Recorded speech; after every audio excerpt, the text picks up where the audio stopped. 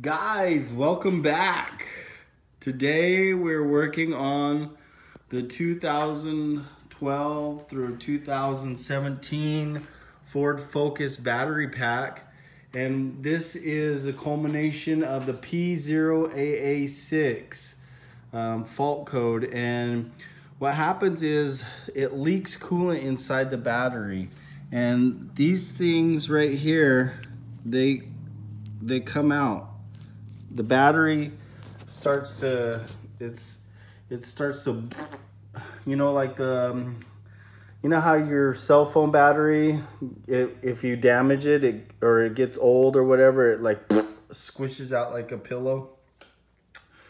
Well, that happens to this whole battery pack.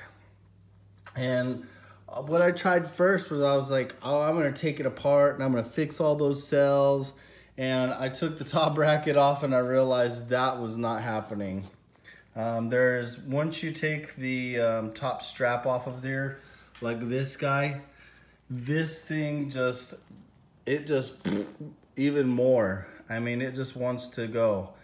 And so what I've devised is a strapping method. So there is some 5/16 iron there, steel.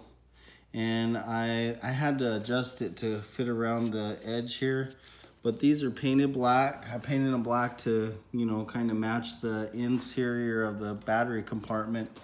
And all I'm doing here is I'm just cranking this guy back down.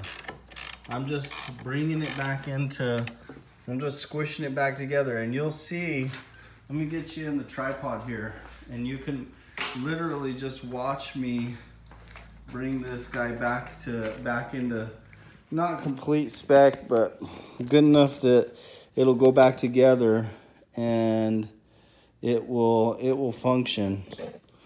Sorry about my cameramanship. I'm not like the best cameraman. Just sit there and watch with me while I crank on this guy, and you'll see it start going back into spec. And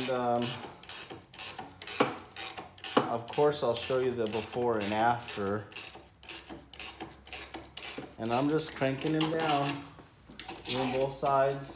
You do a little on this side and a little on that side. And get him all cranked back down. And he's gonna be back in service. Will it be like it was when it was new? No. It's never gonna be like it was when it was new. I'm not looking to get more battery charge out of this. I mean, this thing actually had plenty of actual battery life in it. What was happening was I let the cooling fan get out of whack. I let the cooling fan get old. And instead of replacing it with the new one I had, I guess I was being lazy, and I didn't replace it when it failed, the cooling fan module. Well, there's like a little separate module on the actual fan itself, and I didn't replace it. I just let it go. And so what happened is the battery pack got a little warm, and he did a little, he got a little of his guts squished out, and that's that. And this gap right here got really big, and so now if you look at it, the gap is closing. I mean, quite a bit actually. We've squished these batteries back together about a ½ inch now. We're just gonna keep on going. Yeah, I'm sweating. I guess everything makes me sweat now because I'm fat and old. My housekeeper today, he's like, Sean, you need to start doing some training. And I was like, yeah, I know. It's like fat people know they're fat for the most part. It's not like it's lost on them that they're, look down at their penis. And I guess I shouldn't say that if I want people when I look down to go to the restroom and I have a hard time finding the place where urine comes out of. Is that a good way to say it? That's not helping either, is it? I'm not making this any better talking, so I guess I should just be quiet. You know what I'm saying though, right? It's like one of those things, you know when you're fat. So I know I'm fat. I mean, I don't want to get fatter. So we're just gonna keep tightening this guy. I had him real tight. I took him back apart to do some grinding on him.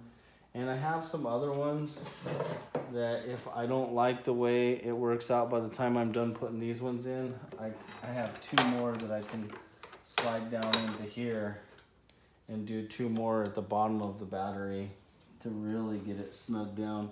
And these are gonna take some work too. I guess I'm gonna have to make a couple little oval, like take a couple little round out there for it to fit. I don't know if you guys can see, you know, it'll fit right there. Down here where the hardware is, it's still a little snug, so we might have to do some adjustments there. So basically what we're doing is we're just squishing this battery back together so this plumbing can get stuck back together. Because the gap here was huge. I mean, it was like almost probably 3/16 of an inch, and now we're back down to 1/8 an inch on all of them. And what we're gonna do is just squish it back together, put it back in the car, and see if that works. And if it does, great. And if it doesn't, I'm still looking for a used one to put in, you know. It's just one of those things. I really like this car, so I would like to be able to drive him. I like having a cute little electric car. I have a Mach-E. I have a new Mach-E that would be all-wheel drive in the extended range. And this car is just like the perfect little car for getting around town and going to the grocery store, you know, because it'll do like 70 miles on a charge. So you can get it around town real easy with it, no problem. So there we go. Like I said, the gap on these was huge before, and now it's just, I mean, there's still a gap. It's not as bad now.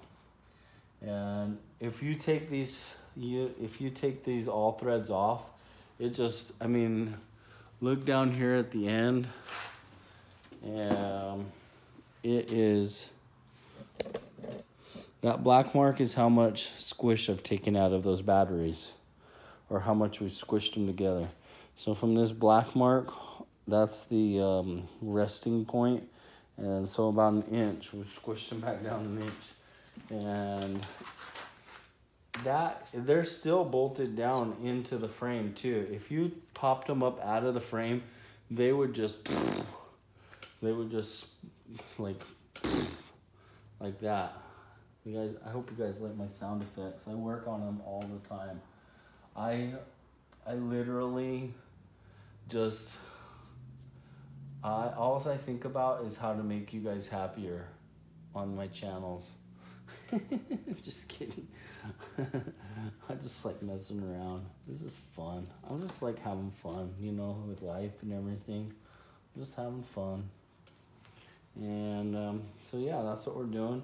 And there's these little clips that go on here, and I'm actually just gonna leave them off so they'll float. Because what happens is if you clip it, these guys will be real tight, and then these guys will be loose. One of them will get real loose. And I'm thinking if we just leave them floating in there, that would probably be better for the whole assembly, just to leave them floating. So that's what I'm gonna do. I'm gonna leave them floating. And I might actually loosen these guys up and see if that lets them squish together a little bit better. Not taking it. Just loosen them up a little bit. I don't think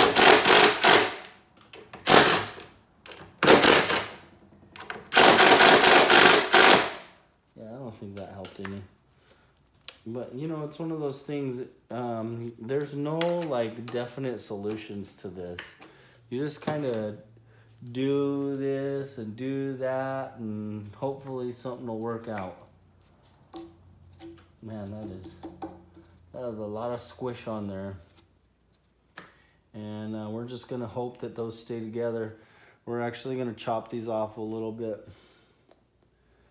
past the black mark with just a hacksaw. I'm going to stick a neodymium magnet on there on the bottom to catch the shavings, and then whack that off with a hacksaw, because if you bring the grinder in here, it's going to just spray shavings all over this, and we don't want to do that for sure. We could do bolt cutters. It's one of those things, there's only so much room in this actual battery pack to do stuff with, so that's what we're doing. And I think we're gonna go ahead and leave it like this. And like I said, I'm still hoping to get another battery pack. I'm actually gonna try to buy a whole nother spare car so I can have all the spare parts for it, because they're not making these cars anymore, and they're not making the parts for them anymore either, this particular model. So we just want to do our best to keep, I love this car. I've named him Sparky, and so I want to keep him on the road as long as I can. And I think doing all this stuff, I think we really can leave him on the road a long time. So that's what we're going to try to do. Leave your questions and comments down below. Oh, see, that gap was like really, I mean, it was a huge gap before. There should be something like that. We're never going to get to that though. But like I said before, there was a huge gap in there. It was like this big. And that is not going to work. So we'll go ahead and put this back together, put it in the car, and we've got basically all the coolant cleaned up out of the inside. This was flooded with coolant. This whole bottom was flooded with coolant. This car knows when it's been flooded with coolant. So that's what we're going to do. We're going to put them back together and then see if it works. And if it doesn't, we'll just keep messing with it till we get it working good. Because like I said, I love this little car. We're going to get them running right.